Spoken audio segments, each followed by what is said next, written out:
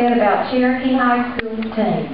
They have the best overall record in the school's 32-year history of 26-9. The best conference record in the school history, 12-2. It was the most games ever played by a Cherokee team, 35.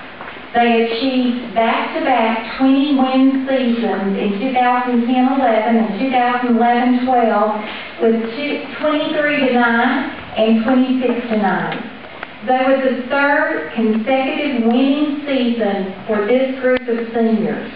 They upset the defending AAA state champion Memphis Craigmont in the prestigious Arby's Classic. They were the fourth consecutive win recorded this season over Kingsport Dobbins Bennett.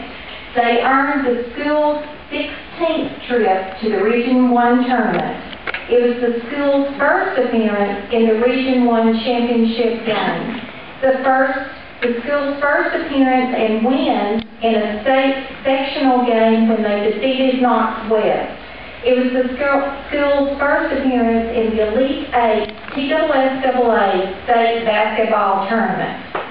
Also, numerous postseason honors and accolades have all been earned by the players, and the team was awarded the American Cancer Society's Outstanding Volunteer Work Award, the winner for the Mid-South Division, because the players logged over 150 hours of volunteer work in addition to basketball practice. And the team's overall average GPA, which I'm very proud of, was 3.7 on a 4-point scale.